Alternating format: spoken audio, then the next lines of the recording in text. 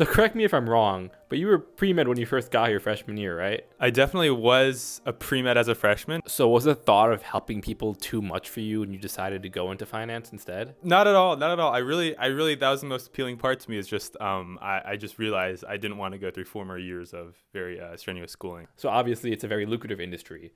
What classes would you recommend high schoolers take if they want to get into that later? If you're in high school, I wouldn't worry about it at all. I had no experience in finance in high school. We had no classes offered. The closest thing was economics. So I wouldn't worry about that at all. If your class does offer some sort of finance, corporate finance, even personal finance, it's always a good start. What would you say to the people who think finance is an industry of greedy pigs and offers nothing to human society? Wow. I think it depends on how you look at finance and where you look within finance. Particularly venture capital, which is what I'm planning on doing on graduating, is actually very beneficial to society. You know, we're financing the next big companies, the next big product.